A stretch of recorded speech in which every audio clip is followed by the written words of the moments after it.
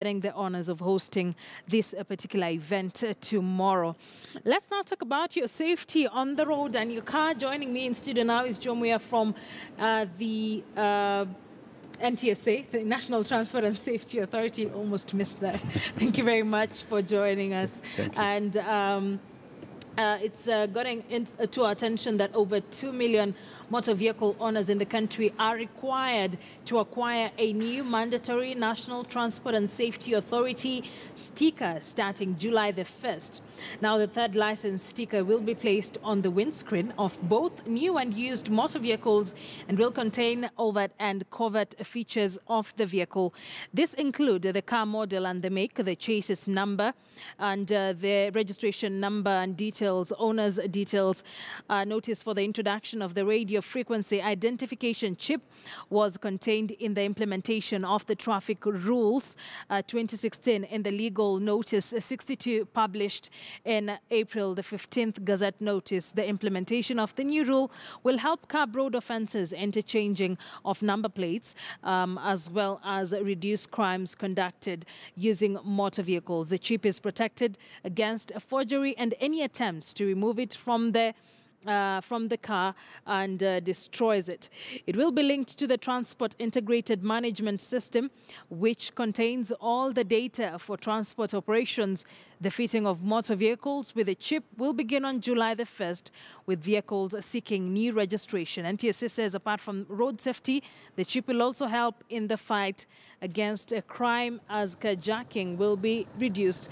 Joe Muya, the Deputy Director of Licensing at the NTSA, now joins us in studio.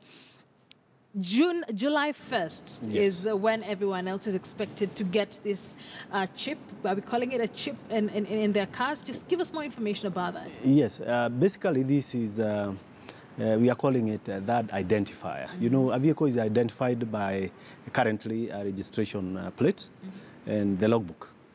But as you know, and as a country, we've undergone a lot of challenges before in terms of both safety and security of our people. And as one of the measures that we did undertake and a technology that would be managing this is the RFID identifier. And this is a chip that will be in that identifier, and it will have basically all the information, as you rightly mentioned. And it's a technology that is used across the world to ensure that there's security for the nation. And that is, for example, right now, you can change your number plate thrice between here and Eldoret if you want to have some mischief. Yeah. And nobody will get you on the road. And what we are saying, it will be a thing of the past. You will not be able to change any number plate because this chip is readable. We will have readers across the country and the cameras, the security cameras, where you will have all the details of that vehicle. You cannot remove it. If you remove it, the reader, of course, will know.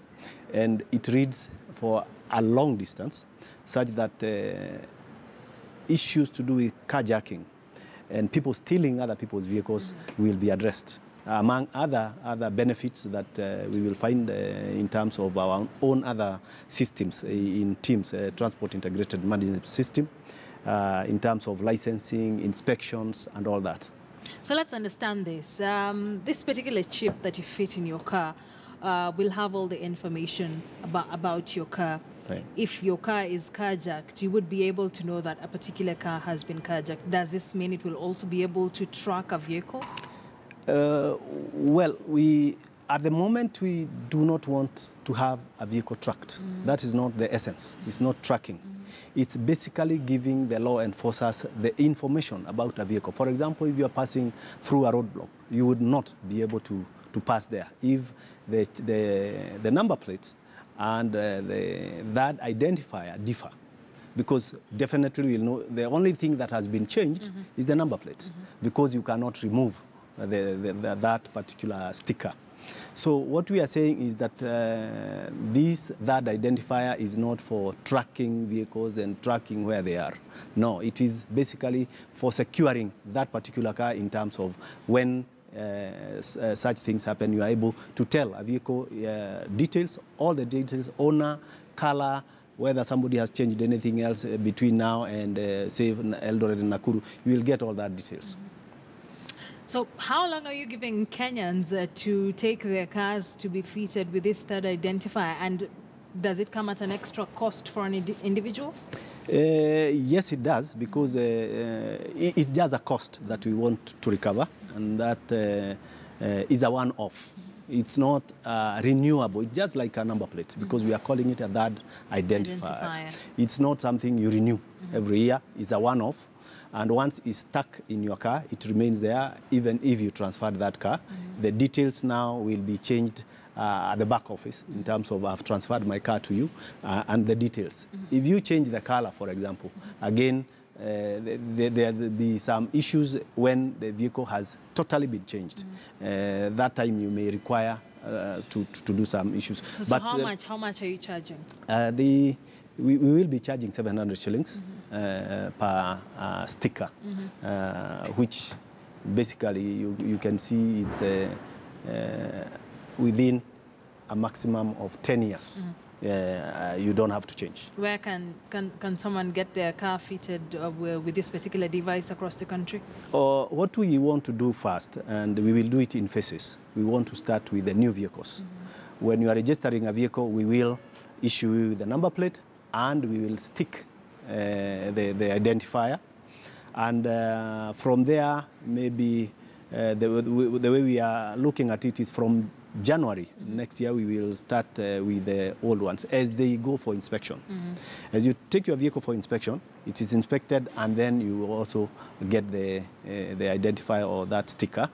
The rest, again, we have even a third phase where all other Kenyans who either willingly want to go and have it, because it's for your good as well. For your own good. Anyway. Then they can visit any of our inspection centers and have the sticker done. So it will be done systematically? It is systematic, it's in phases, and the sticker will only be distributed by our office. All right, thank you so much, Joe Muya, for coming in and explaining that. There you have it.